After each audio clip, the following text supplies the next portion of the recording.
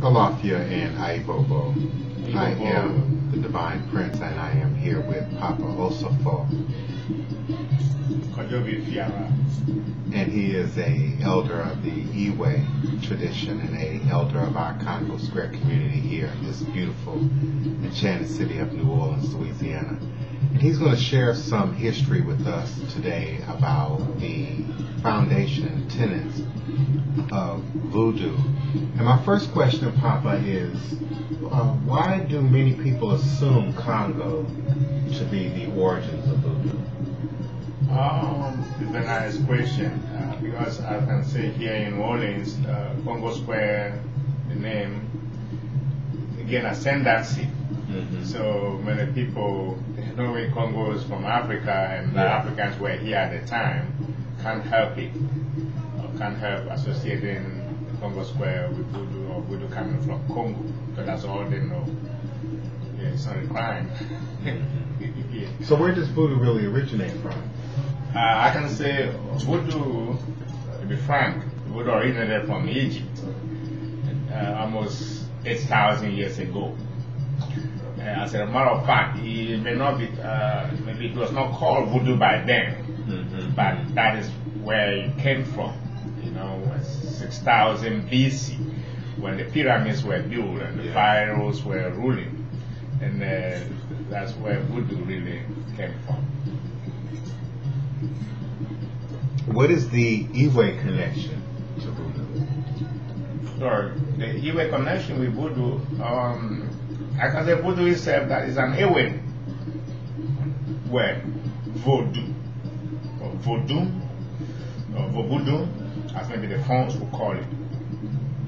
So the Ewes were aristocrats in Egypt 8,000 years ago for the rise and fall of empires and the energy that drove our people from Egypt or through Eritrea, through Ethiopia, Congo itself, the current Congo, Somalia, to all those areas when they were running helter-skelter to the areas, to Sudan, then Timbuktu, became another powerful empire. For the people came to the West Coast. Immediately they could settle on the West Coast, and transatlantic slave trade, brought them here and to the Caribbeans, and now most of them found themselves in Louisiana here. And then the other tribes from Senegal and Gambia were brought here, so joined together. So that was how Voodoo gained ground here. But Voodoo itself, as I mentioned, is an Ewe word, Voodoo, or Voodoo. And how is Voodoo different from Ifa? That's or Europe? Yeah, Ifa, the Ewes call it Afa or Fa. It's the same pronunciation. You can see phonetically, you can hear Fa, Fa, Ifa, Afa. Yes, so we were all practitioners of all the Yoruba, the Ewes, and all along the coast. We had all come from Egypt. See, and as a result of being a warlike situation, other groups were moving on. Assuming maybe a warlord carried about 5 or maybe 50 people, and they say, no, I'm no longer satisfied with New Orleans, let's move on. Then maybe they move to Slidell. See, then they establish there. So anybody who is able to escape from New Orleans coming to Slidell, they give him a place to settle. They give him a woman to marry. They show him, they build a house along, because they wouldn't like you to marry a woman away. We don't know where you're really going. Then we try to change your name, or give you a new name. We try to initiate you into our family. If you agree, you settle.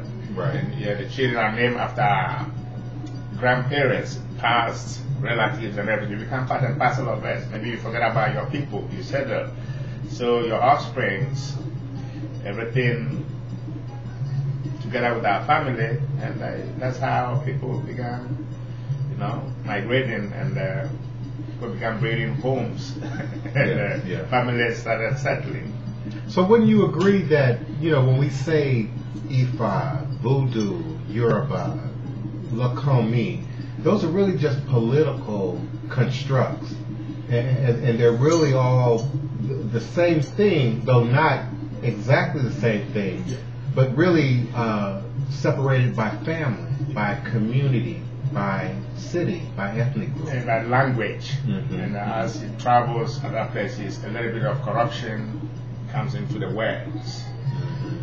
And so people call it a little bit, but I mean it's the same thing. There's always the same message, but different messengers at different times to make it look as, different messages, but it's always been the same message.